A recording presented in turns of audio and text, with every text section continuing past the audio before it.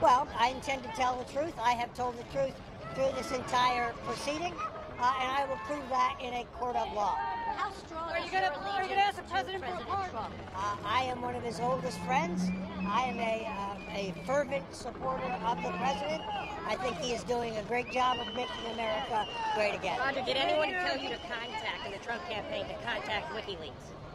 No, I've addressed that before. That is incorrect. When you look at the indictment, it suggests that if you're convicted, you think the president will pardon you?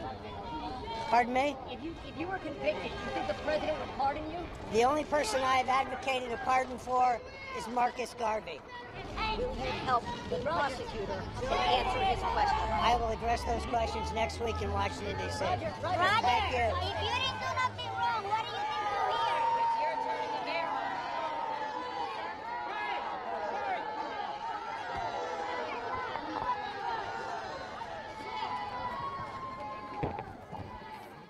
You see Roger Stone now stepping back toward the courthouse after just speaking to reporters outside the courthouse in Florida. I mistakenly called this an arraignment earlier. He will be arraigned in D.C.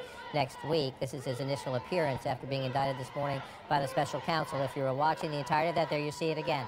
A Nixonian salute from a man whose dirty tricks in politics goes back to the Nixon years in American politics. Roger Stone denying emphatically the charges. He said he has not had a chance to read the indictment. He says he will not testify against the president because doing so, Roger Stone's words, would require him to bear false witness, meaning to lie about the president.